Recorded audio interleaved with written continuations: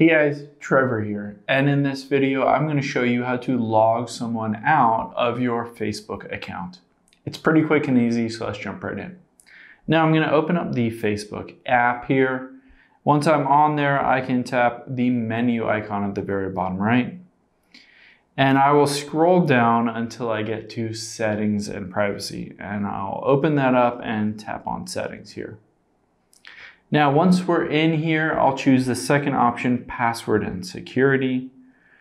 And then you can scroll down and you can see this section where you're logged in, and I can tap See All. Now, it will show me the current active account that I'm logged into on this specific device and all of the other devices that I'm logged into Facebook.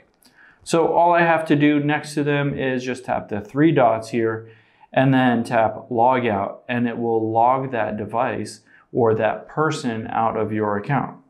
So just go through here and just tap the log out button to log out these other devices from your specific Facebook account.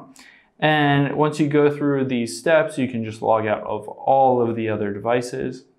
And once you've done that, you might want to go back and then scroll towards the top and make sure that Facebook Protect is on.